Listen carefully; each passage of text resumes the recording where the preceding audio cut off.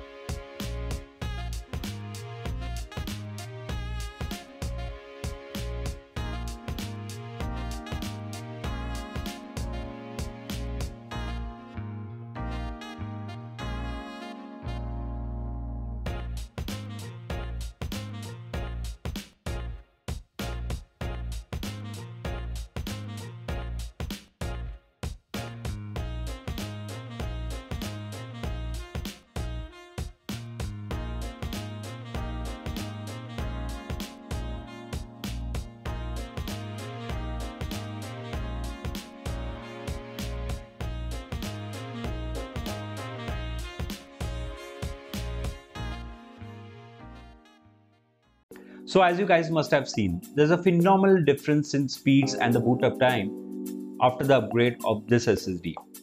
I highly recommend whenever you buy a new laptop, make sure it has an SSD or go for an upgrade after you buy a new laptop. There are various SSDs available in the market. Make sure you choose the right one for your laptop. If you're not sure which SSD to buy, don't forget to reach out to your laptop support or your nearest laptop service center. Thanks again for watching this video.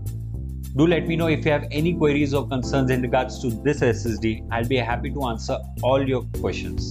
Don't forget to like, subscribe and share if you like this video. See you guys soon.